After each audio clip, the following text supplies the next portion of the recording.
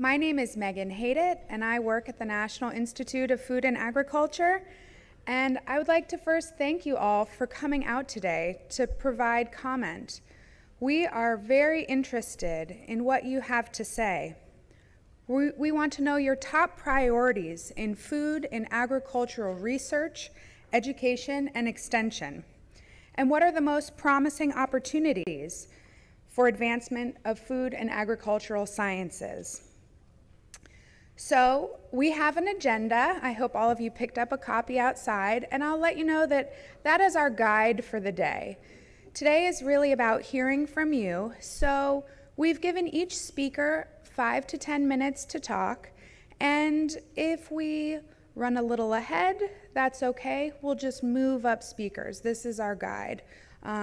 This is our 4th listening session. Some people may not show up, so we'll skip ahead. We also have flexibility at the end of our program for folks that are not on the schedule that would like to provide comment.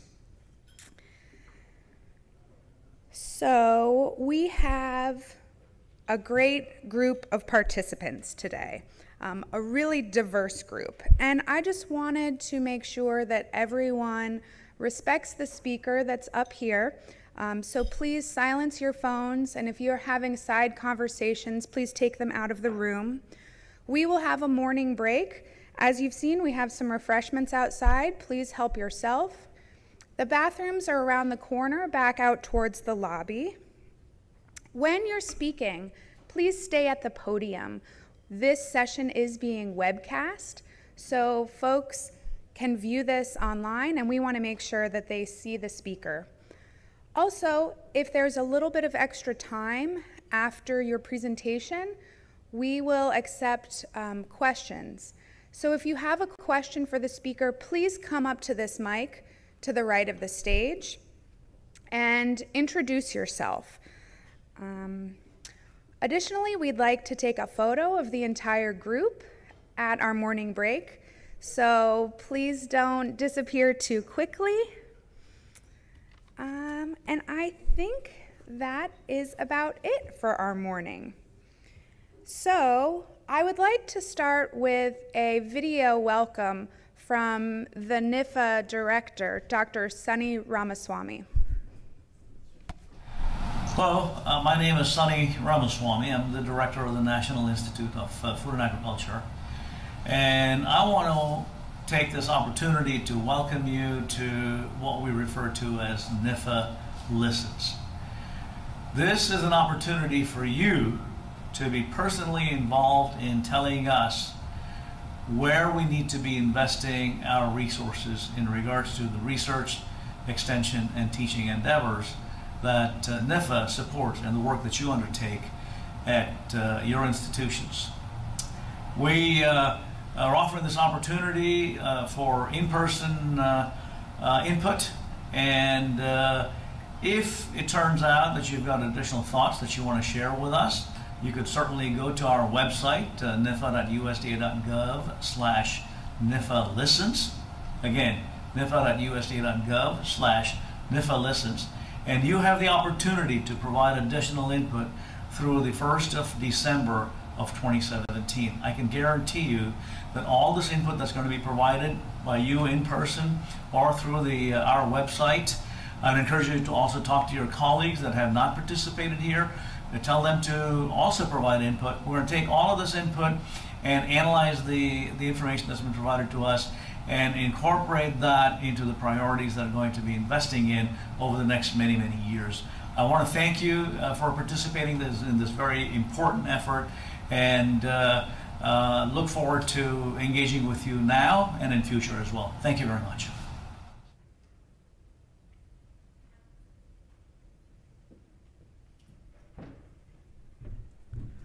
Well, good morning. My name is Mukarrab Qureshi, and I'm the Deputy Director of one of the program institutes of National Institute of Food and Agriculture. It's my pleasure now to introduce the next person who's going to welcome you all, Dr. Mara Broussard.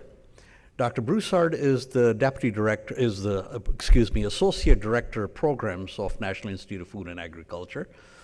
Dr. Broussard has extremely impressive credentials as a scientist, as an administrator, as a leader. In his capacity as a scientist, he's an aquaculture geneticist, nationally and internationally known for his contributions towards aquaculture genetics. As the folklore goes, he joined USDA during the time of Abraham Lincoln. Just kidding, Dr. Broussard. He's a pioneer with USDA. He joined early agencies of what then became CSR-ES, or Cooperative State Research Extension Education Service, and then eventually transformed into what we now have, National Institute of Food and Agriculture. In fact, the reorganization of CSR-ES into NIFA based on 2008 Farm Bills really was predominantly his doing, how we look as a NIFA entity today. My memory with him is that he started as the director for the animal systems, and then the administrator for plant and animal systems when we combined them together. And then eventually, when NIFA was established, he moved up to be the associate director of NIFA, which oversees all 4 program institutes. It's my real pleasure to invite Dr. Broussard to speak to us and give us some opening remarks as well. This external NIFA Listen session is really his idea, his baby, so it's a pleasure to introduce Dr. Broussard to welcome you. Such kind remarks from Dr. Qureshi. I remember I hired him, and I really appreciate that. And you know, things were a lot simpler during the Lincoln administration, I'll have to admit. It's a pleasure to be here with you. I've enjoyed listening to all the sessions, so this is our 4th session. I've been listening online, and we are committed to listening what you do. This is so important to us in terms of ensuring the relevancy of our program.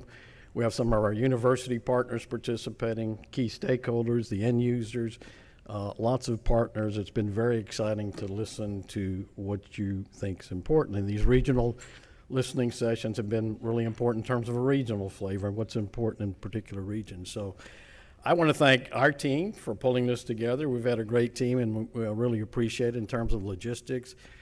We have plenty of opportunity to continue to listen to you in terms of the formal input all the way up through December. So those who are not here online listening, we still want your input.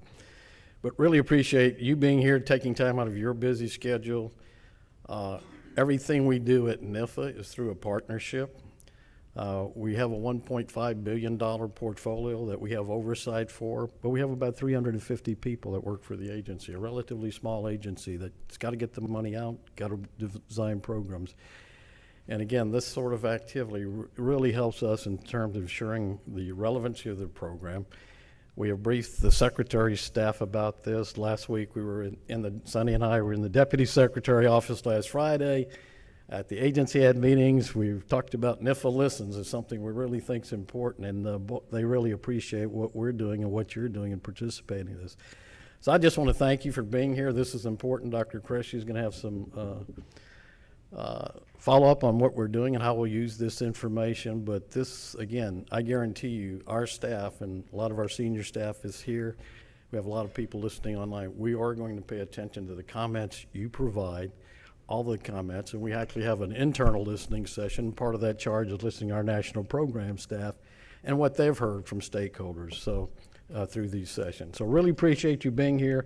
Thanks a million. I'm going to be here all day and look forward to it. This is the first one I've participated in live. I've looked at all of them online. I've actually gone back to look at the replay of a lot of them because it's pretty exciting. Friday I was sitting there, or last week I was sitting in my office when we did the Sacramento listening session. I kind of said, well, I'll put it on, but I've got some other things I'll be doing while I'm listening, but I couldn't do that. I had to stop the other stuff and just listen, and really appreciated what we're learning from these sessions. Thanks a million. Thanks for being here.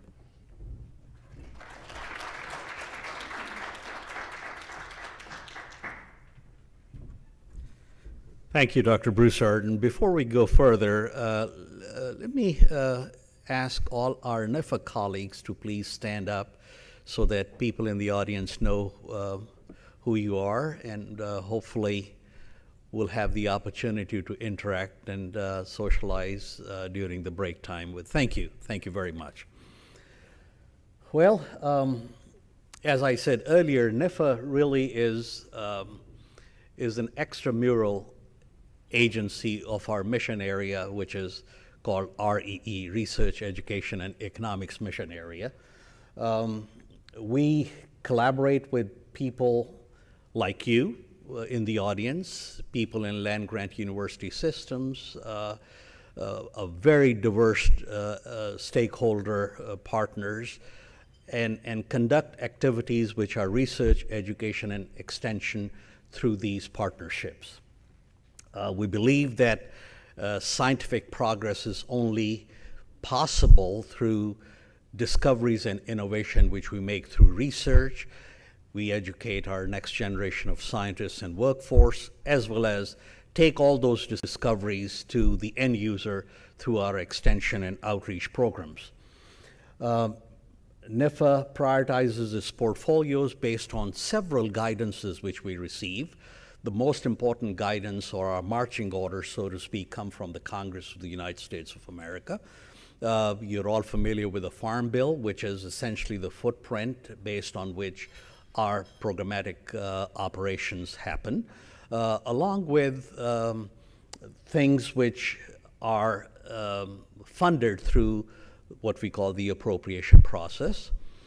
Quite frequently, we also receive certain priorities from Office of the President through executive orders, or Office of Science and Technology Policy, or directly from the White House. We have started this process of listening to stakeholders by first talking to our internal program staff, which is our national program leaders. Yes, we are a federal agency, but I take pride in saying that our federal agency is really science-based. All our national program leaders, program specialists, are subject matter experts in their own right. They have served in academia, they have served in various science-based agencies and enterprises, businesses, operations, federal agencies, and bring a very unique skill set to what they think through their professional society meetings, through their program staff meetings, through their travels across the country, through their state liaison functions, what they think are important priorities which NIFA ought to be addressing through, as Dr. Broussard said, $1.5 billion portfolio of research, extension, and education. But also, in addition to the internal listening session through what we call NIFA Science Week, which we had last year, or early this year, I guess, we are now reaching out to external stakeholders. As Dr. Broussard said, this is our fourth external listening session. First one was in Kansas City, second one in Atlanta, third one was in Sacramento. I was there, I forgot, right? And now the fourth one here. We are really getting some great ideas and great input, and as Dr. Broussard said, really some regional flavors, and that was the idea, that we go around the country and listen to our stakeholders, what they think is important for them. After all is said and done, we are essentially asking two very broad questions, and these are broad for a purpose, so that we are here to listen to everything what you think is important for you. We are not passing any judgment. We are not asking you any questions why you're saying that.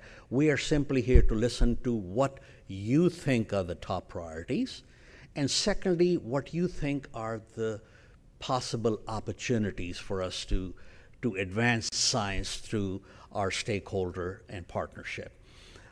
We would take all these priorities and feedback and synthesize this input and hopefully do several things. Primarily, your input would inform our budget process. That's really the bottom line, that when we write our budget proposal to the Congress, we want to make sure that that budget proposal addresses the priorities which you're going to guide us today, and what the feedback which we have received so far. And combined with your feedback and feedback from our program staff, we hope to craft our futuristic budget priorities, which are truly mission critical, which are important to you, to our stakeholder, and that we support all those efforts through our funding. Stakeholder input is in person, but in addition to in person, our electronic line would be open till December 1st. I encourage you all to go back and continue to input your ideas in this portal, because we will take all of these ideas, whether we are gathering through internal listening sessions or in-person listening sessions or electronic mode. We will take all these ideas and synthesize them into our priorities. So with that, I thank you, and we look forward to a wonderful day, a wonderful session. But I must say this, that we could not have done this without one person, who's Megan Hayden. So I'll hand over this program to Megan to take it from here.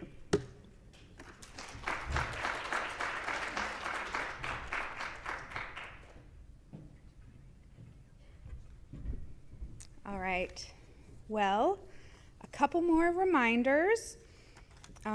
If you have a PowerPoint presentation that you have not sent ahead of time, you can meet with Kevin over there in the corner, and he will upload it and get it all set to be broadcast during your speaking time. I do have some reminders. When you have 5 minutes and 2 minutes left, we have a slide advancer. All of these things that you need should be up here and ready to go.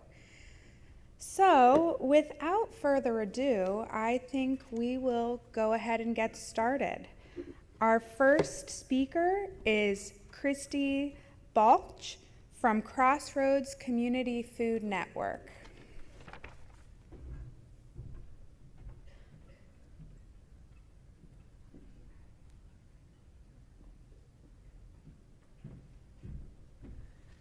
Good morning, everyone. I'm a former 4-H kid from Wisconsin. I grew up on a farm, so I've had a long history with NIFA USDA, so thank you for this opportunity. I'm now the executive director of the Crossroads Community Food Network. We're a really small nonprofit based here in Maryland, and we are building a healthier, more inclusive food system in the Tacoma-Langley Crossroads, which is a primarily immigrant, low-income community just outside of Washington, D.C. So at this heart of this very integrated network of food growers, food makers, and food consumers that we work with is our Crossroads Farmers Market. That's where I'm headed right after this today. We have a Wednesday farmers market.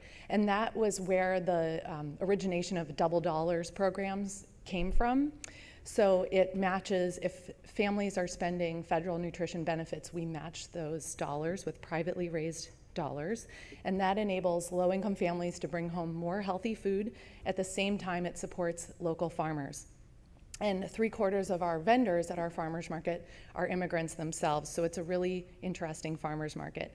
And we also have a program that we help food entrepreneurs grow and build a legal food business. We work with a lot of informal food entrepreneurs and work to make them formalized. And then we also recently just opened the Tacoma Park Silver Spring Community Kitchen, which is a shared use kitchen, allowing low-income food entrepreneurs to get a start in the business without having to spend a lot of money on their own brick and mortar. So we were founded in 2007 as this innovative farmers market that did this Double Dollars program. And one of our founders, many of you probably know Gus Schumacher, who passed away earlier this year. So over the last 10 seasons that we've been in operation, we've distributed over $450,000 in our incentive dollars to more than 14,000 individuals, families, and seniors who are low-income folks. And so we are now a NIFA grantee in 2 of the NIFA programs. The Community Food Project Competitive Grant Program, that funds our community kitchen and supporting food entrepreneur class. And then also we are now a Food Insecurity Nutrition Incentive Program grantee, also known as FINI. And that is helping us really take our mission to a new level, which is really allowing us to do more outreach to SNAP customers in our area. So these two grants, while I'm sure they're considered small programs at NIFA, are having a huge impact in our community and other low-income communities across the country. So I can't emphasize enough how big of a difference those programs are making. And we were well poised to take on our FINI project because we were a participant in a larger AFRI grant that went to University of Wisconsin and the National Farmers Market Coalition. It was called Farmers Market Metrics, and it taught us and other markets across the country how to collect really rigorous data that investigated the impacts that farmers markets have on their communities. So just to sum up, I just wanted to give some broader impacts on these grant programs. The Farmers Market Coalition released a report about the FINI program, and just in the first year of the FINI program, where there were 13 grantees, that reached over 1,000 farmers markets in 27 states. Those markets distributed $3 million in incentives and $5 million in SNAP, and that resulted in approximately 16 to 32 million additional servings of fruits and vegetables for SNAP households. And this also, importantly, translated to $14.3 million in economic activity for rural economies. So that was just the start. This program continues to grow, and I see firsthand every day these impacts. And then the Community Food Projects grant is really interesting. The way that it's evaluated is through this Indicators of Success project, and it shows the very diverse impacts of this grant. So it could be increases in fruits and vegetable consumption, building capacity within communities, job creation, training new farmers, all sorts of impacts. And what's really important to me is that these projects often take a very holistic view of the food system and are solving these systemic issues on a community level. So in conclusion, NIFA's work in community food systems is critically important, and taking this systems view is essential. Crossroads Community Food Network is grateful for the FINI and CFP grant programs and the work that they allow us to do in this community. Thank you for your time.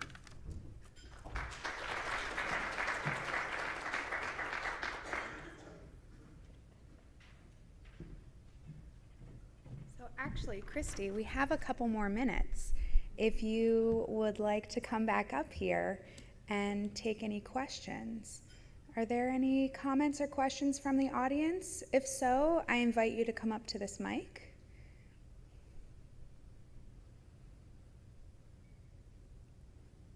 Okay, thank you.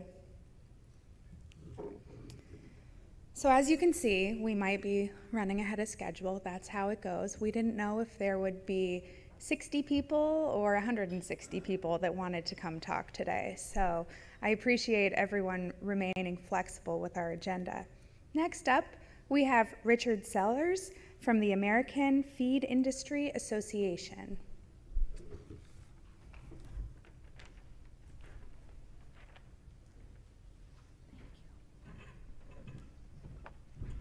Good morning. A couple of personal comments. It's good to see Dr. Broussard. We grew up 2 blocks from each other in Memphis, Tennessee. It's kind of amazing. Right behind Graceland, as a matter of fact. I'm a lobbyist. I've spent 26 years in the lobbying area for the American Feed Industry Association, and we are extremely staunch advocates for agriculture research funding. We have a foundation that funds some agriculture research that's also NIFA funded at Virginia Tech. And we've got some specific things through our network of nutritionists, of which I'm a board certified animal nutritionist, that we want to share in this public comment period. So my name is Richard Sellers, and I'm Senior Vice President for Public Policy and Education of the American Feed Industry Association based in Arlington, Virginia. AFI is the world's largest organization devoted exclusively to representing the business, legislative, and regulatory interests of the U.S. animal food industry and its suppliers. AFI members include more than 670 domestic and international companies such as livestock feed and pet food manufacturers, integrators, pharmaceutical companies, ingredient suppliers, equipment manufacturers, and supply companies that provide other products or services to feed manufacturers. The feed industry plays a critical role in the production of healthy, wholesome meat, milk, fish, and eggs, and supports policies that uphold U.S. food and feed safety, ensure the proper nutrition of animals, and protect the environment. More than 75% of the feed in the United States is manufactured by AFI members. AFI members also manufacture approximately 70% of the country's non-grain ingredients, including soybean meal, distillers' co-products, vitamins, minerals, amino acids, yeast products, and other miscellaneous and special ingredients, of which there are 900 approved by the Food and Drug Administration to use in animal feed. A recent economic report funded by AFI's foundation, the Institute for Feed Education and Research, found that our industry provides nearly 1 million jobs and nearly $300 billion in sales, with 6,000 feed mills and just over 500 pet food manufacturing facilities. The sales amount includes pet food, which represents less than half of this sales number. So about $170 billion in feed sales across the United States. We appreciate the opportunity to comment on these important issues for our members. Our members are engaged in the animal agriculture sector and support NIFA investment in commercial animal agriculture, research, extension, and education. Animal agriculture products provide a strong foundation of nutrition in the American food supply and is an industry that relies heavily on science and innovation to produce more food, more sustainably, and more efficiently.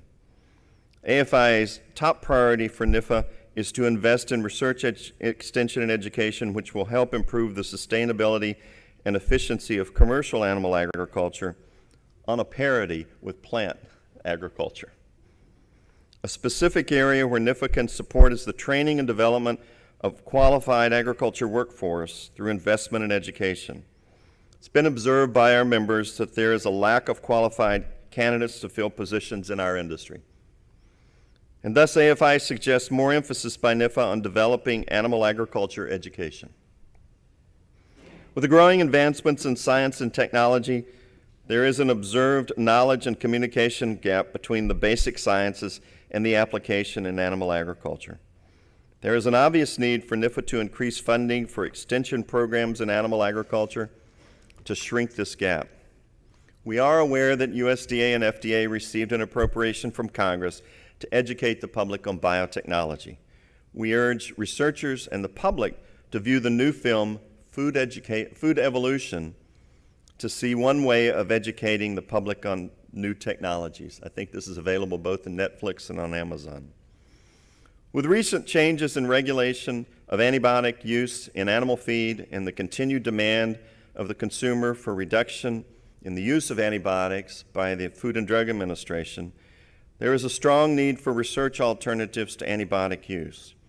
There are limited options due to consumer demand of animal products without antibiotics, creating a need for alternative production, animal well-being, and food safety. And we urge NIFA to fund work in alternatives to antibiotics. Thank you for the opportunity to make these brief comments, and we wish you success, and will continue to support agriculture appropriations. Thank you.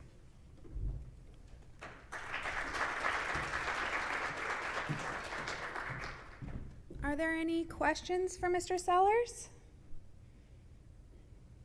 Great. It's so nice to hear someone with that accent that Dr. Broussard has. You guys are, it's wonderful. I love hearing it. All right, next up we have Warren Courtney from Venka Robotics.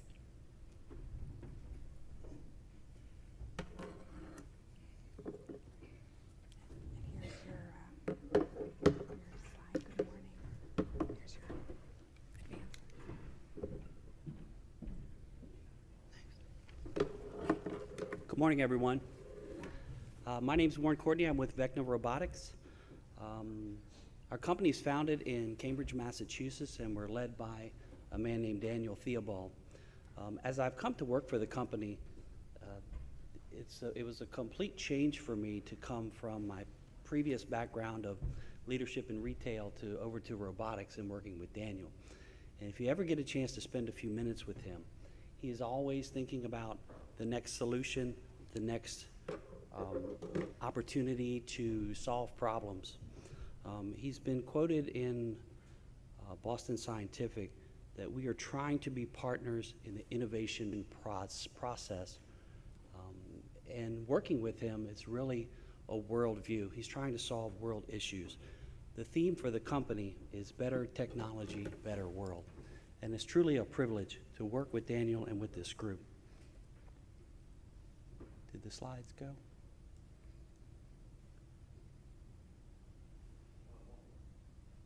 I saw it up there.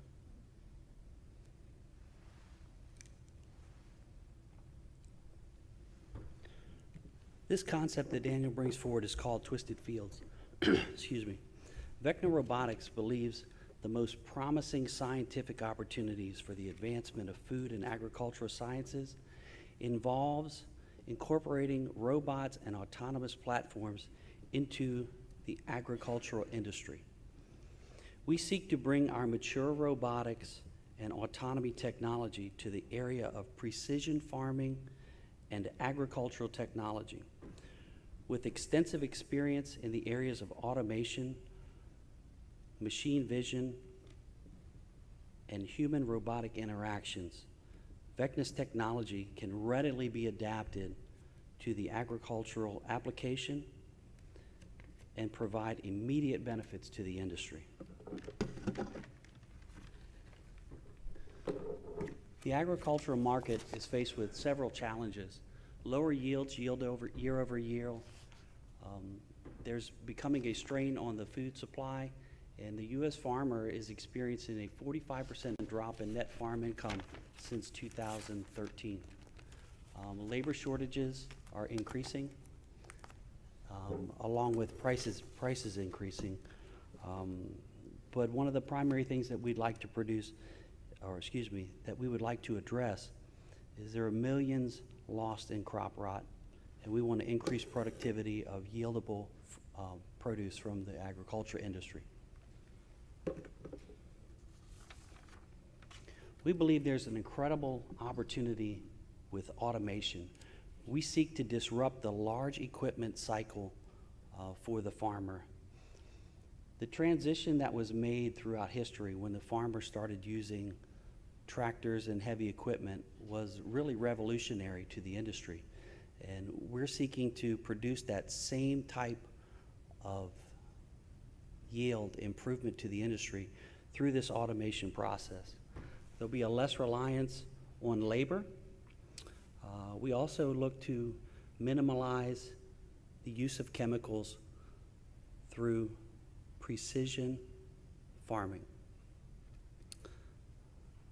We want to unlock the yield potential for the farms. We're focusing on automating redundancies in the processes. Precision spraying, harvesting, and seeding will help make those improvements in the industry. So our model that we're bringing forward is the Precision Farming Rover. It provides localization, navigation, power management, communications. This unit is autonomous, and it's also solar powered, and it's low cost, which will make it affordable to each farmer that needs one.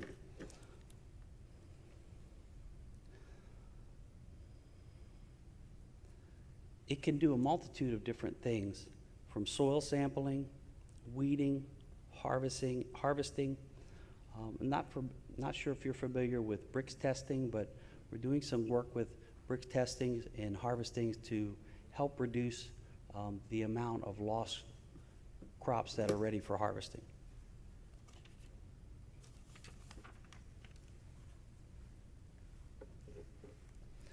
So the strategy is to disrupt the agriculture equipment industry by offering a robust and proven autonomy system at a cost that makes automation affordable for every farmer. We want to make this also solar powered, which will reduce the farmer's dependency on energy and allowing farmers to trade carbon credits. And we want to make this easy, to make this a worldwide application so that everyone can access this. We have a diverse team of people that are working on this. They come from all backgrounds across all industries, and not just anyone can work at Vecna. We have a lot of people with some very, very stacked resumes that weren't able to move and provide things as quickly as possible. So it's truly a unique blend. We have a location in Cambridge, Massachusetts, as stated earlier, but we also have a 127-acre farm that we're working with in San Gregorio, California. We're looking to provide a low risk, high reward for the farmers that are there. And the opportunities are endless. Through precision fertilization, planting, and spraying, we really hope to revolutionize the industry. By the year 2024, it is projected that robotics will be at a $5.7 billion level in the agricultural industry.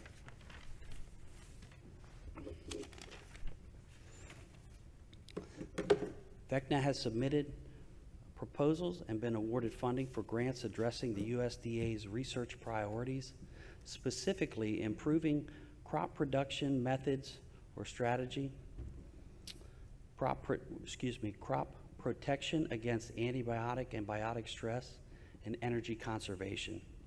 Vecna's prime goal is to create technology that is affordable to both purchase and maintain, and easy to use and support. We seek to address environmental and climate concerns that impact food safety, labor shortages, and maximize crop yields.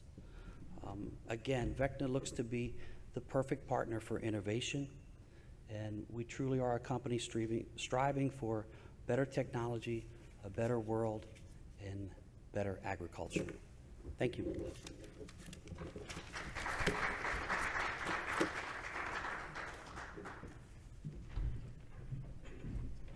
Thank you. Do we have any questions? All right, why don't you come back up here? And can you please introduce yourself? Yes, I'm John Verboncor from Michigan State University and also from the IEEE. My question is about your platform. So you essentially need a pretty high compute performance to do some of these functions like machine vision. Does that live on the platform itself? Does it go to the cloud? What networking do you use to connect those? So we're working primarily in warehouses right now with the platform, and we're transferring that technology over to agriculture. I believe it's on the cloud, but I'm not 100% sure. Okay, thank you. All right, thank you so much. Okay, thank you. Okay, next up is Dr. Michael O'Neill from the Northeast Extension Directors. Thank you.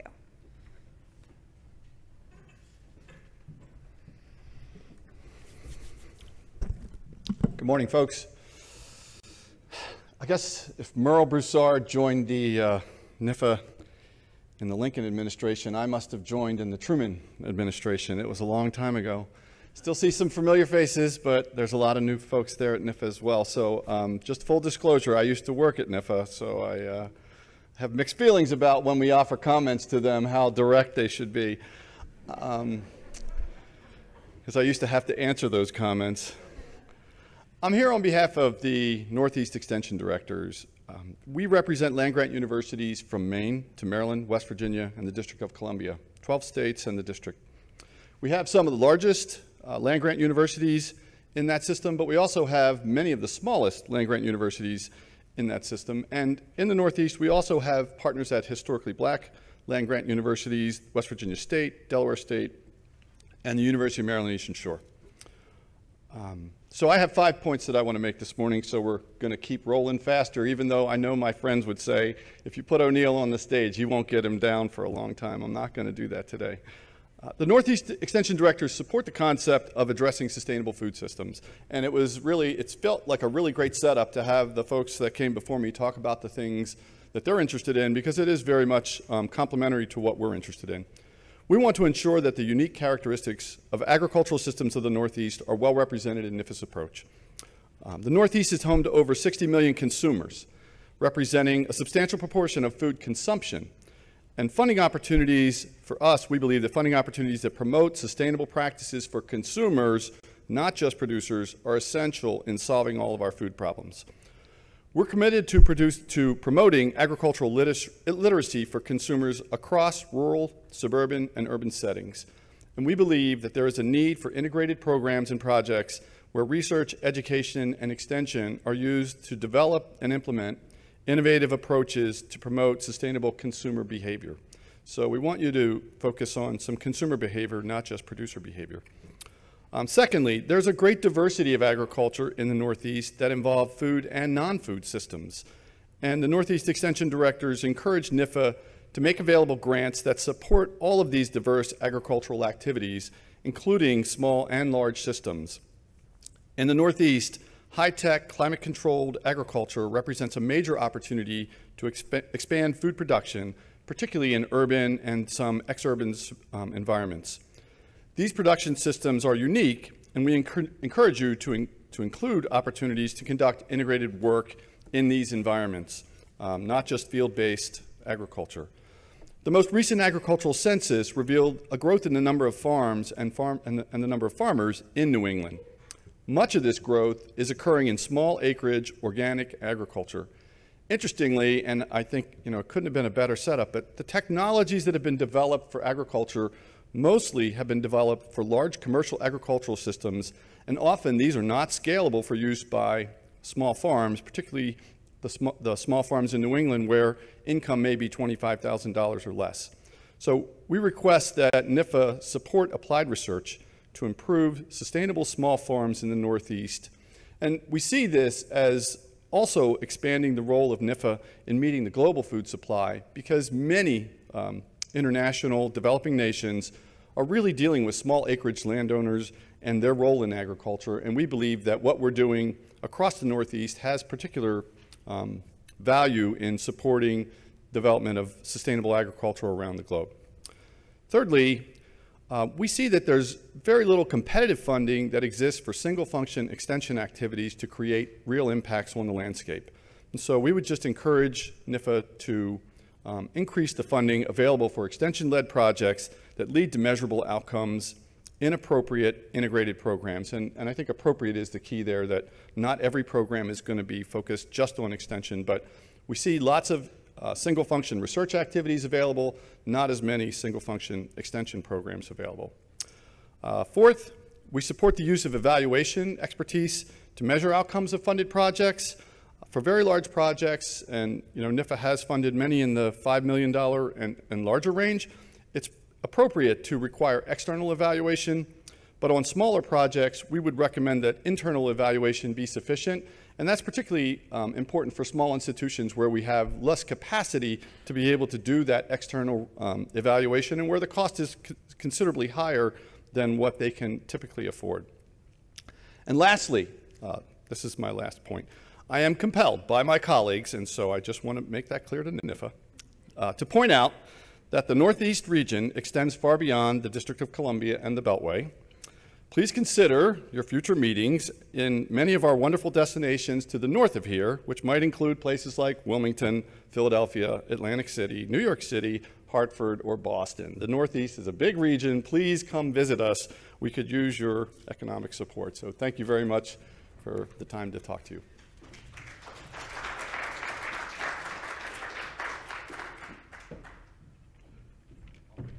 Okay. Any questions? All right, quiet group this morning. We'll just keep rolling along.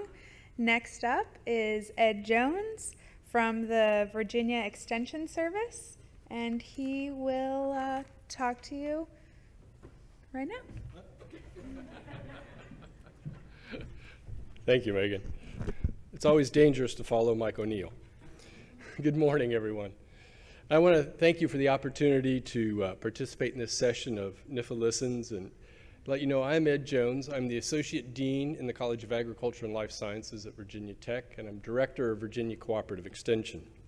And Virginia Cooperative Extension is a strong and established partnership of Virginia Tech and Virginia State Universities. I've spent my entire professional career, which spans over 30 years, in Extension. I started as an Extension Wildlife Specialist at Mississippi State University, then to North Carolina State University, and now at Virginia Tech. It's been my privilege to serve Extension in a number of leadership roles, regionally and nationally over the years. As examples, I served as the founding chair of the National 4-H Wildlife Habitat Evaluation Program, president of the National Association of Community Development Extension Professionals. You can beat me up later, Stacy. And I've also served as chair of the Extension Disaster Education Network. I currently serve on the executive committee of ECOP, the Extension Committee on Organization and Policy, which is the representative body of the Cooperative Extension System, or section of APLU. And I also co-chair the ECOP 4-H Leadership Committee. The ECOP 4-H Leadership Committee was created in 2014, and it provides policy guidance for 4-H nationally and is a partnership of the Extension System, NIFA, and National 4-H Council. Today I'm speaking on behalf of ECOP, and I'm glad to see Dr. Qureshi has on his 4-H tie today, so we appreciate that. As I approach the questions posed, I would first like to say that ECOP, in seeking to develop a strategic direction for ECOP for the coming years, went through an inclusive process to determine the programmatic priorities for the system. These priorities are nutrition, health and wellness, positive youth development, water quality and quantity, food production and food security, and community development. In response to the first question, an overarching priority is that of a balanced portfolio of capacity and competitive funding provided by our federal partner. This is an important issue for extension and research. Extension and research at Virginia Tech work in very close partnership, and we often say that it is impossible to say where one ends and the other begins.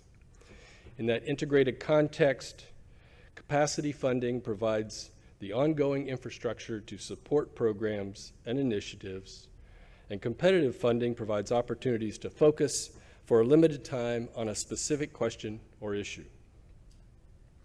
Capacity funding is the foundation upon which extension can be responsive, flexible, and innovative. I encourage my colleagues at Virginia Tech to take risks and to try new approaches, new methods, or new program topics, knowing full well that some of these will not be productive, but others may produce profound and unexpected results. Being accountable in a programmatic or project sense could stifle such creativity and limit innovation that is desperately needed. Other examples of the importance of capacity funds can be seen in disaster response and recovery and in positive youth development. In the South, hurricanes are an all too often occurrence. Extension faculty and staff at all levels must have the ability to immediately change their programs and activities to address the pressing needs of their communities and clientele. Immediate action is, of course, critical, but just as important is the long-term recovery process. Extension is still in the community long after other state and federal agencies and non-government organizations have moved on. I've seen this importance firsthand. While in North Carolina, I directed the 6-month-long animal mortality disposal program following Hurricane Floyd in 1999. I also had the privilege of managing the state-funded disaster assistance enrollment program for housing and agricultural assistance followed by subsequent hurricanes.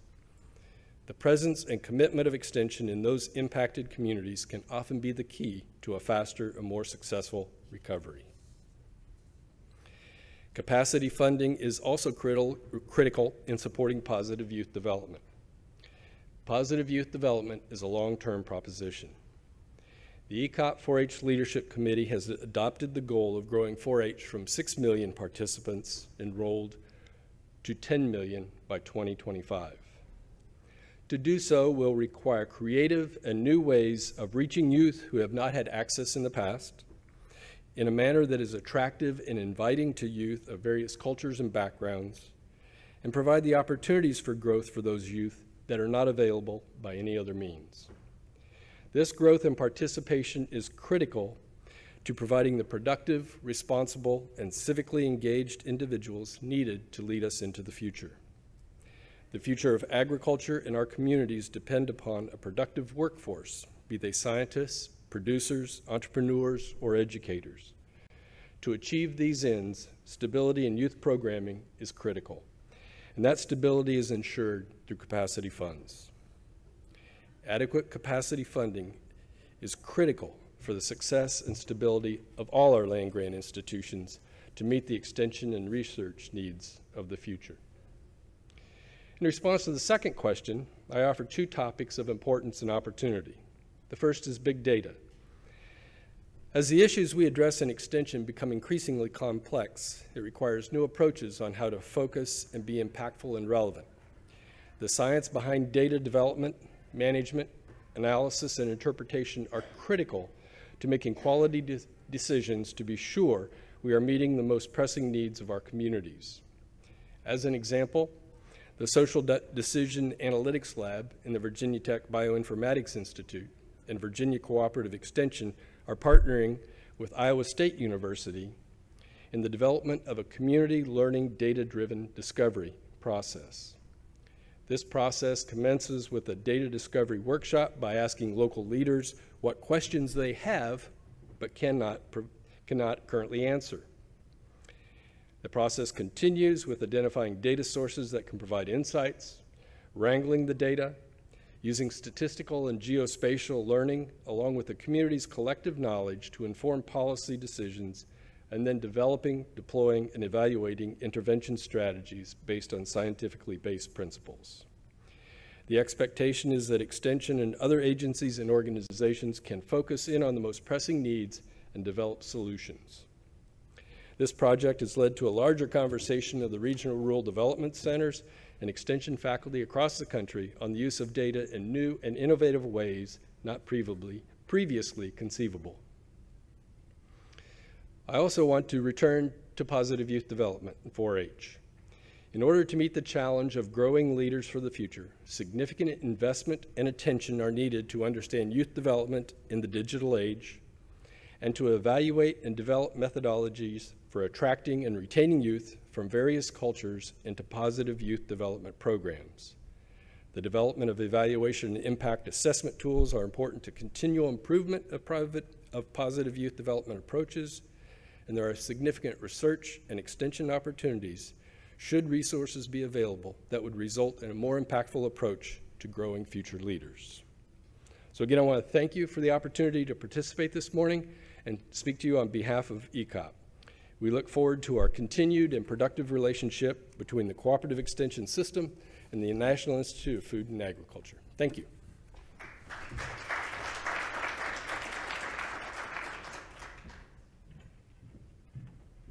Thank you.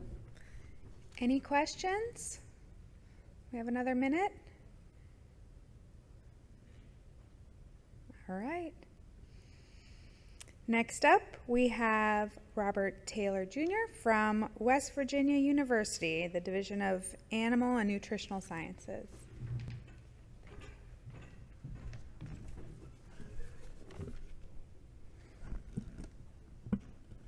Good morning.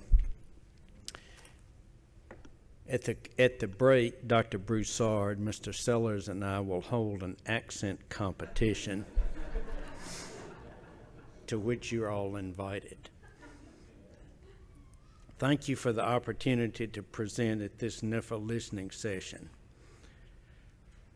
I speak on behalf of many scientists whose research efforts rely on defined genetic stocks that encompass highly inbred, random bred from many years past, long-term selected or single gene mutants in poultry and livestock. Their research results benefit producers and consumers while contributing to broad science knowledge. Genetic impacts on disease resistance were elucidated using such stocks, providing a basic research foundation for improved animal health. My research outputs over 39 years would have been very different without those resources. In 1999, the Avian Genetic Resources Task Force highlighted the critical status of many genetic stocks. The USDA initiated the National Animal Germplasm Program to conserve resources primarily through cryopreservation, a method which functions quite well for multiple species but is less adequate for poultry. The program also developed national recognition for designated elite genetic stocks following nomination, committee vetting, and approval. Resources I developed over 23 years to examine genetics of disease resistance were recognized in 2005, but were eliminated in 2007 to meet budget constraints. The national recognition offered little beyond moral support. Within the last decade, stocks have been eliminated by the USDA ADAL, the University of Wisconsin-Madison, UC Davis, Iowa State University, and others. Multiple commentaries in prestigious journals, including Science, Nature, and Poultry Science, describe the critical nature of genetic resources and their plight. Appeals to NIFA, as well as the USDA, generated little enthusiasm and less understanding for the dire state of these valuable assets. Available resources continue to decline via eradications that often leave no time for disbursement to alternate sites. Loss of biodiversity impacts food security in the face of predicted human population increases. The research community is near having genome sequences on a flash drive, but no live animal resources. A funding mechanism for special collections of unique poultry and livestock is needed, particularly in light of continued resource loss and the advancing age of many curators. One concept would be a central facility that handles agricultural species, similar to the Jackson Lab for mice. Another option is grant support beyond capacity funds for special stocks at their current home institution. The Livestock Conservancy seeks to protect endangered livestock and poultry breeds from extinction. That organization and others can contribute to the overall solution. The blueprint for USDA efforts in agricultural animal genomics 2018 to 2027 under current development should prioritize resource preservation. Let's work together to move genetic resources beyond the well-known weather description. Everybody talks about it, but nobody does anything about it. I have several additional bullet points which may merit elaboration outside of today's proceedings. First, NIFA should develop a can-do attitude that seeks solutions. Second, colleagues of mine report difficulty in accessing sequences, chips, databases from particular sources. Broad use of such important resources benefits all of agriculture rather than individual stakeholders in the spirit of USDA's overall mission. Resources developed with public funds should be available to the entire research community without complication, and NIFA needs to press on this point. Third, there should be greater communication among NIFA staff members. A different colleague of mine was encouraged by a NIFA staff to submit a proposal, highly relevant, to a program for emergency funding on pressing issues. The submission arrived, underwent internal review by a person unaware of the prior encouragement, and was subsequently classified as not relevant. At a minimum, such situations challenge perception and create a credibility gap. Next, avian influenza and salmonella were excluded from a recent stakeholder survey highlighting important animal diseases. Were these omitted because of their relationship to human health and food safety? No matter the reason, such items should have been listed in both areas, as avian influenza and salmonella impact health in both animals and humans.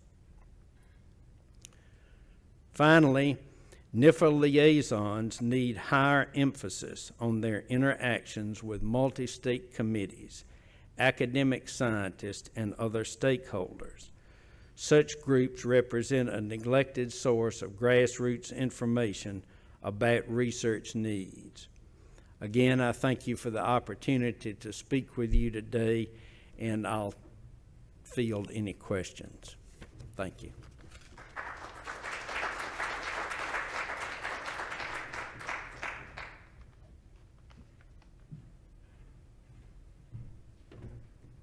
Any questions? Thank you so much. Thank you very much. All right. Is Janice Wills here? Okay. That brings us to our lunch break, but I am wondering, or our morning break, and we are way ahead of schedule. So I'm wondering if Eugenia would be willing to come up. Wonderful. Eugenia Gusev is from the International Rescue Committee. Thank you. Appreciate it. Okay. Let me make sure I figure out this slide. Okay. So thank you for the introduction and for your time today. I work with the IRC, and I'm based here locally in Silver Spring. The IRC is an international organization, but in the U.S. we work with refugee resettlement, but we also have a lot of programs that focus on food security and agriculture. We also work abroad in Africa, Asia, and the Middle East in humanitarian aid and development settings, where we also have a lot of agricultural and food type programs. In the United States, we have about 13 offices that focus on this type of programming. And broadly speaking, these are our areas of focus. So we have farms and gardens, food security and nutrition. We focus a lot on underserved populations. We have farmers markets, and we also work a lot with youth and women around food justice programs. So just to give you a little bit of insight in terms of our latest impact. In the last calendar year, we served about almost 5,000 clients across the United States. We generated, through our farming activities, about $98,000 in income. And then we have, as I said, 13 different locations across the United States where we do farming and food security work. We also, in the way that we approach food and farming programs, we focus on the individual, but we do a lot of systems work. A lot of our programs are faced at working with the community, designing our programs with the community, and really looking at local need. We are CFP and FINI grantees. They have been, the sources of funding have been incredibly beneficial to expanding our food security and nutrition and agricultural programs, so we are very thankful to NIFA and to USDA for their support. So in terms of areas of interest, I spoke with my team, and just having had experience with IRC, over 7 years now, have some idea in terms of where we would love to see more investment and what's working, and what would help support the communities that we're working with. So we're seeing a lot of opportunity to invest in testing and developing ethnic crops and testing them across the United States in different regions. Many of these crops are only consumed currently are not very well known. They have incredible nutritional benefits. I think, we've seen in supermarkets in the last 10 years the rise of ethnic crops like quinoa and certain types of goji berries, things that nobody has ever heard of 10 years ago, but now they've become really popular. So there's a lot of these crops that are there and are difficult to find for the communities that we're working with. We are working with farmers who know how to farm this produce, and we know that it's growing very well in certain climate zones. So we'd love to see a little bit more investment in researching how well these crops can be adapted, marketed, and consumed, and also kind of looking at the nutritional benefits across the board. Another area is evaluating, looking at food access specifically, evaluating the impact of nutrition incentives to other populations beyond SNAP eligible clients, and also widening the type of food allowed under these programs to WIC and SSI recipients. So we also have had, before we had FINI, we had a similar type of, we call it the Fresh Fund, so dollar for dollar match at our farmers markets on fresh produce. We call it the Fresh Fund. And it was supported by private funding at the time. It still is. We have this funding in parallel with FINI, and we at the time did not restrict it to SNAP. So we know that there's a great need for this. That the redemption rate is very high when we do have ability to give out WIC and SSI dollar for dollar incentives. And then widening to other local produce, like meats and cheese and healthy carbs and eggs, again, to support local production, but also to give people a little bit more choice in a more balanced diet. I know that nutrition incentives are meant to be a supplement to SNAP, but we also know that a lot of the communities that we work with still struggle to live on SNAP amounts. So restricting their diet to fresh fruits and veggies, with this incentive program that currently is ongoing, it would be interesting to just look at the impact of widening the scope of that to kind of create a little bit more choice for the people that we're working with. I would also, just because I come from an international programs background, would love for us to look at and model and maybe test some international approaches to these types of incentive programs. If you Google cash programs, there's quite a bit of evidence that's coming out around restricted and unrestricted cash programs. So I think that there's a lot of things that we can potentially learn from that are happening abroad. So it would be great to create opportunity to test models from abroad here in the United States context. Around food education research, one of the areas of my focus is working with community health promoters to help to do outreach in disadvantaged communities and ethnic communities around nutrition education, management of diet-related diseases. And as of late, we've been making a lot of connection between our community health promoters and our farming and our market programs and our incentive programs. So we see that this type of model, which is evidence-based in certain areas, is very malleable and works really well hand in hand with nutrition incentive programs. So we would love a little bit more investment and research as well in this type of behavioral change education using community health promoters, as currently the evidence base, as I've seen it, is very, very specific along HIV, AIDS management, diabetes, but not so much around kind of broader issues that touch nutrition, and especially for ethnic communities in the United States. So I think that there's a lot of opportunity to do research, to build more in an evidence base there. It's a very flexible and cost-effective model, but as I said, it would be great to see a little bit more investment to see how it works and what types of behavioral change education work better in the home or maybe at the farmer's market at a more kind of wider scale in the community. So there's a lot of iterations there that can be tested, and it's always difficult to find funding that will fund the operational aspect of the program and also the research element in such a way that it's impactful. Around food research, we would love to see some investment through building an evidence base on cost effectiveness and impact of food incentives on very specific health issues affecting communities. So for example, through my work, I can see that our minority populations, we see a lot of our clients are coming with iron, calcium, and B12 deficiencies. So addressing specific health concerns which are found in underserved immigrant refugee communities through healthy food access farming and urban gardening, and studying the short and long-term impact in addressing these public health concerns. Doing some comparative cost studies would be really impactful for our populations and the wider community. And as I said again, you know, we got the operational end, but getting enough funding to really have an impactful, large-scale study, and it would be, you know, we're not health practitioners. We would have to partner up with a medical institution, and to get access to that level of data and to have enumerators, all of these costs are, you know, they add up. So getting enough funding to be able to run this type of intervention plus the research would be really impactful. And then a cross-cutting theme, which I think you've already gleaned from my presentation, is evaluating equal access and equity along racial and ethnic lines for food access interventions to ensure access to point of sales and SNAP incentives across the board.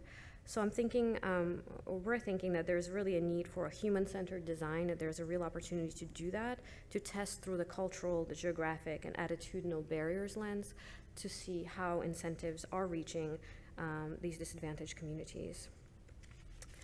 So I will end with that. Just in conclusion, you know, while my topic's focused very much on minority populations, we do feel that the impact would be far greater and impactful on a much larger scale. And we are very grateful to the continued support of NIFA and USDA for our programs and their investment in a scientific approach to solving complex public health and agricultural related issues. Thank you very much. If you have any questions.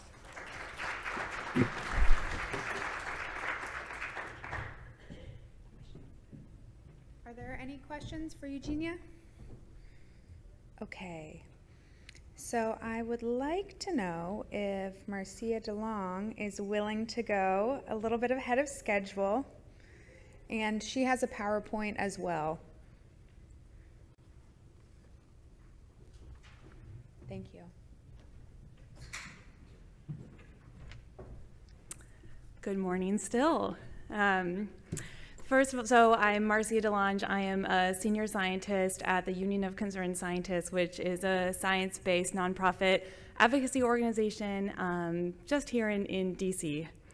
So first I wanted to thank NIFA for also providing this opportunity, this tremendous opportunity to provide some comments on priorities and science directions for food and agriculture. And I am here today to really talk about the promise of agroecology. So thinking about an ecological system science approach that really looks to support farmer livelihoods while also achieving environmental and social benefits to really advance the fields of food and agricultural science and make the case that this could be a really valuable area for NIFA to continue to invest more in. And the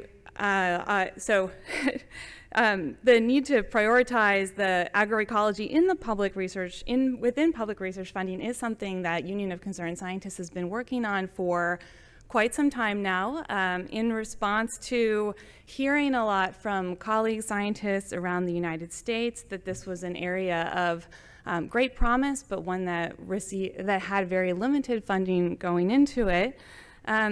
We actually crafted this sign-on statement that articulated some of these concerns that were coming from scientists. And today, nearly 500 experts and counting have signed this statement. So we think that this is a really important document that shows that scientists across the country really do have a demand for more resources to do this kind of important research. And given this widespread sentiment that more public funds might be needed for this kind of research to fill these important gaps in knowledge, we wanted to better understand what the current landscape, the current state of funding within U.S. public funding sources actually looked like. So this is just a snapshot from a study that many of you might be familiar with that we did a couple of years ago, actually digging in a little bit and looking at NIFA funds, public funds for agricultural research overall, and looking to identify different kind of components of research across research programs, and really seeking where agroecology practices and ideas were showing up. And the bottom line of this research was that relative to kind of some of the other areas of research that are very important, like increasing efficiency and working towards substituting in new practices for practices that have become more understood to be more damaging or concerning, agroecological practices, which really think about redesigning systems, and then the social research that looks towards how would we scale these practices up, is a little bit more limited. So to build on this growing understanding of the landscape for public funds for agroecological research, we developed this survey, which we conducted last April, and it was really meant to ask the scientists to articulate even further what they felt were the opportunities, obstacles, and needs surrounding public support for agroecology. The questions for this survey were peer-reviewed and IRB approved, and there were 28 questions. And we released this survey very broadly to make sure that anybody who was interested in responding would have an opportunity. And so this survey is newly available on the UCS website at www.ucsusa.org/agroecology survey. We did get 176 qualified respondents, and by qualified, all I mean is that these were people who had master's or PhDs within sustainable agriculture related fields and continue to work in this profession. And I wanted just to point out quickly that they did represent a wide range of regions, as well as career tracks, as well as experience in the field. So people who've been working in the field for less than 10 years or more than 10 years were all part of this survey. And I wanted to today just highlight a few of the top priorities for research that really emerged in analyzing the responses that came from this survey. And the first one is just this need to have grants available at a wide range of scales. So this was mentioned earlier today, that really critically we need smaller grants for high risk and pilot projects, but we also need to be thinking about longer grants for more complex projects, especially when you think about agroecology and the system science and the complex systems that field is oftentimes looking at, recognizing that longer grants are really important. A second theme that emerged from these survey findings is that there's very much a demand, a growing demand, I think, for interdisciplinary systems level research, and particularly research that emphasizes economics, human health, and equity issues. So racial equity, gender equity, and really across the board. These kind of topics are very central to the missions, of course, of 1890, 1994, and 2004 university institutions. But of course, they could be better integrated throughout land-grant universities. And the third theme is that scientists really express that they have a demand for additional training and encouragement that could help them communicate better, communicate to a wide range of stakeholders, including farmers, of course, there's a lot of that, but also the general public and policymakers. And so maybe there's a role for NIFA to play in strengthening programs that really help scientists have these skills. In terms of the most promising opportunities for the science in food and agriculture, we are finding, and we believe that continuous living cover practices, so practices like cover cropping and perennials and agroforestry, So working lands, on working lands, is a very promising opportunity even within the umbrella of agroecological research. And that this research and looking at these practices from the perspective of research and development targeted towards supporting farmers and promoting diverse jobs, reducing erosion, mitigating droughts and floods, increasing resilience, thinking about the food, energy, water nexus, system science, and again, how can these kinds of systems be developed to address inequities, really offer some of the most promising opportunities. And I just wanted to say that this is work that these are ideas and promising areas of research that are supported through a growing body of work that we've been involved with, but we're also seeing it coming out of the peer-reviewed literature from land-grant universities and other institutions across the country. And so I want to end there, and I just want to thank NIFA again for the important role that you play in supporting public food and agriculture research, of course, and again for the opportunity today to share some ideas. Thank you.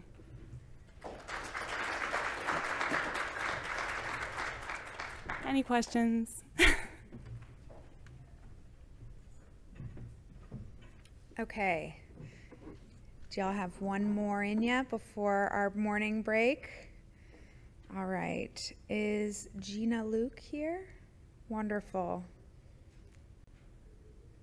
Thanks for being so flexible. And we will just move our break up a little bit.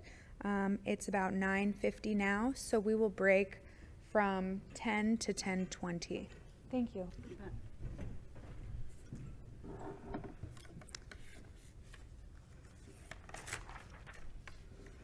Good morning. Thank you for the opportunity to speak with you this morning and participate in this NIFA stakeholder forum to highlight food and ag and research education extension priorities. I'm Gina Luke. I'm an assistant director in the AVMA's Governmental Relations Division, and our association represents about 90,000 veterinarians practicing across the United States. The AVMA strongly advocates for research to improve animal health and welfare, and ultimately that impacts human health. We strongly support the National Institute for Food and Agriculture and its entire array of programs impacting animal health. And understanding how changes in management practices that impact herd or flock health is essential for future advancements in food animal agriculture. A top priority for NIFA must be developing data-driven models of how changes in management practices influence animal health and welfare, environmental health, and ultimately human health. Specific examples to accomplish this include innovations that allow monitoring of antibiotic resistance in field situations, and how changes in management practices influence key indicators of animal health and/or welfare. Similarly, efficient food production as well as animal or individual animals is optimized by good animal health. Management practices to promote animal health must be investigated with a special emphasis on the effect of nutrition, on prevention of disease, correction of physiological imbalances, and efficient energy utilization. Research into other management practices includes sanitation and hygiene conditions that may lead to a reduction in the exposure of humans to animal pathogens. The AVMA urges NIFA to nurture and prioritize training of today's and tomorrow's scientists to be valuable resources in control, prevention, diagnosis, and treatment of environmentally associated diseases in people and animals. The agency is encouraged to continue partnering with other federal agencies to support interdisciplinary research. We believe it is essential for NIFA to bolster training opportunities for pre- and postdoctoral students to engage with and focus on animal health and research in the natural and altered ecosystems of our cities, our farms and wild areas, as well as agriculture and biomedical research. We urge the continued support of advances in minor use animal drugs for the use of drugs in a minor way with major species, and for those who minor species that don't have drugs, we would urge NIFA to engage in that process and the development of those opportunities. We believe this will foster scientific partnerships that lead to real solutions in solving environmental, food safety, and trade issues, as well as re-emerging and new emerging diseases that affect our world. On a side note, we encourage NIFA to continue its investment in programs that make sure that veterinary services are available in rural and underserved areas of our country, namely through the Veterinary Medicine Loan Repayment Program and the Veterinary Services Grant Program.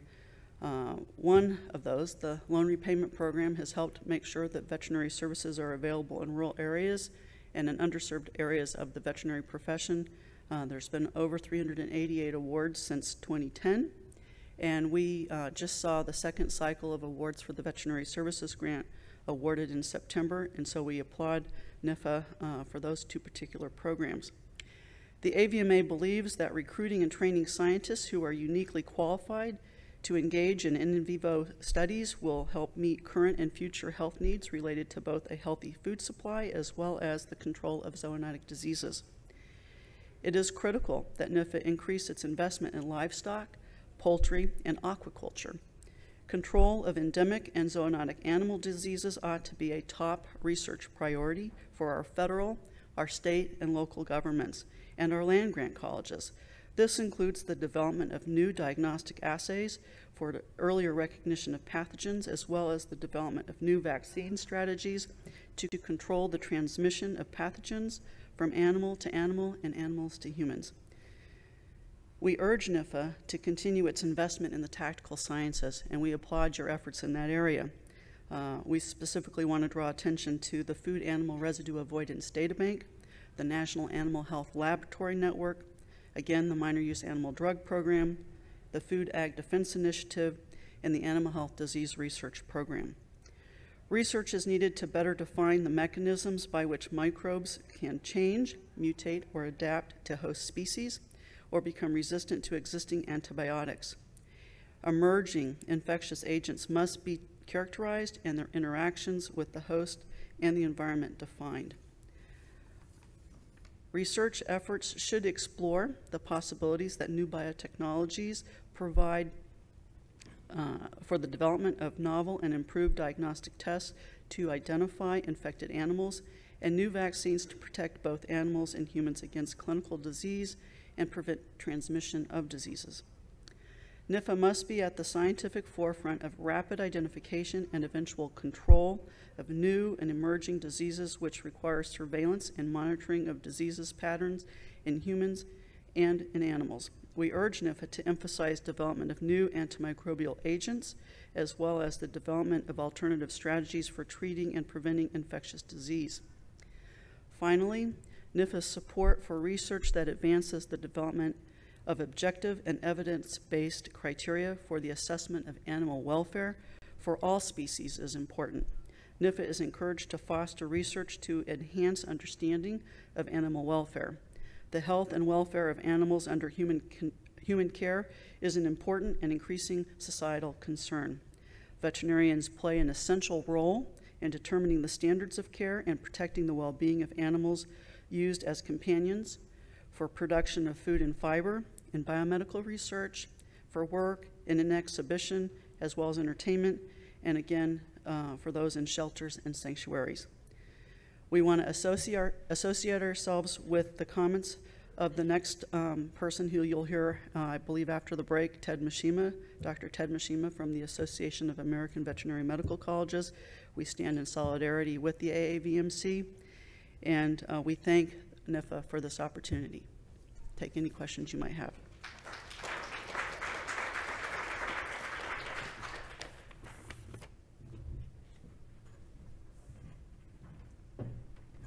Any questions?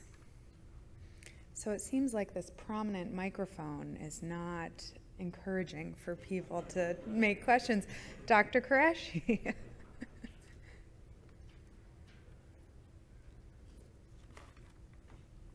I want to stay up here. Can you use the mic so folks online can hear? Thank you. Thank you very much. In our previous listening sessions across the country, we heard a lot about transboundary diseases. Can you expand on that? What is AVMA's position or guidance? guidance to us on transboundary diseases? Well, what I would say is the AVMA, along with our other stakeholder partners, would really prefer to have much more scientific focus on the ability to ensure that we are addressing diseases that go from people to animals, animals to people, from animals to animals. So outside of that, I really, can I defer to Dr. Mishima or perhaps Dr. Stump in the audience?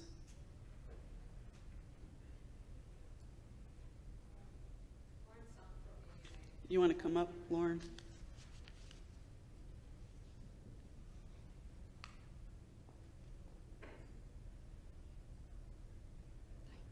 Lauren Stump, also at AVMA in the Government Relations Division. To your question, I don't know that AVMA has a stance necessarily formulated on transboundary diseases. We're certainly interested in looking at, in having research and looking at diseases, as Gina said, that are zoonotic or transfer between animals, regardless of where those pathogens arise or where those diseases are. We're certainly concerned with zoonotic diseases, with diseases that are vector-borne, and with the One Health concept and human and animal health. So transboundary diseases would be one of those components that AVMA would be interested in seeing further research and attention applied to in the greater context of disease research, animal health and welfare, human health and welfare as well.